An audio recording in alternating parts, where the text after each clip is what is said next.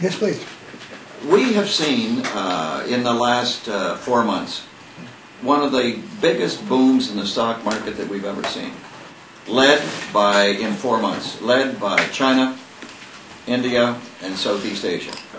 The key thing right now on overall strategy, we wrote an article 3 weeks ago and the headline was, "Solve the Chinese Puzzle and Stay Invested." And I think a lot of you over the last couple of days have seen these phenomenal numbers that have come out of China. Particularly led by infrastructure. Infrastructure in China, and also the IMF is saying today China can increase the infrastructure spending because they got to keep this thing going. And as a result of the infrastructure spending, all parts of Southeast Asia, including Australia, are benefiting. Sure. But what has happened right now is very interesting. The biggest push for the Chinese economy is the consumer demand that is going on in China. It's staggering. And some people feel that you're going to get double-digit numbers for China this year because of this huge domestic spending boom that is going on. What market is beginning to react after 26 years of really nothing? Japan. And when you take a look at Japan, they've got some of the leading companies in the world. You never underestimate the Japanese. And some of these companies are beginning to do exceptionally well in exporting and developing manufacturing for China. And so the key thing right now is that, which we wrote and we haven't changed our mind, is that they're trying to solve this Chinese puzzle.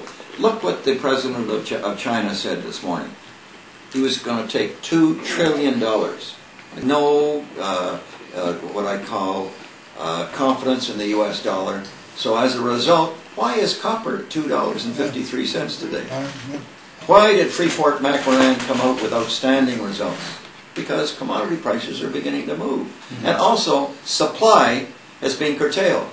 So if commodity supply is curtailed, and you have an economic uptick, you're going to get inflation. And when you think about it, so if we're going to get 4.5%, and even the Carney talked about it, and what happened? The Canadian dollar went from 85.5 to almost 91.5, right. like that. Yeah. Why? We know about commodity prices, yes, but it was suddenly Canada's coming back in spades, bubbling underneath because we got zero interest rates, or close to zero interest. Carney is caught in a bind, a big bind, because if this happens, how can and growth begins to come back, how can he keep interest rates as low as he's talking about? He's got to raise rates at some time, and he says over the next year he's not going to do that. So inflation is going to come back. And the only way the Americans are going to get out of this mess is to inflate. Sure. And so therefore we've got, when we're looking forward over the next 2 quarters as we go into 2010, the key thing is the Chinese puzzle.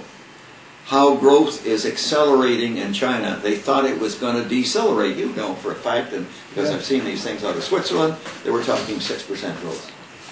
Not what we're seeing right now. 7.9. So I mean, yes, but now this domestic side is boiling.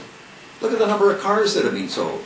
Look at Hyundai in Japan have gone into overtime to build these things. Toyota's beginning to move. So I think this is a fascinating period that we got to be very, very careful about. And you may say, why? Because always when times like this, and you've got thin volumes, as we have, expect the unexpected.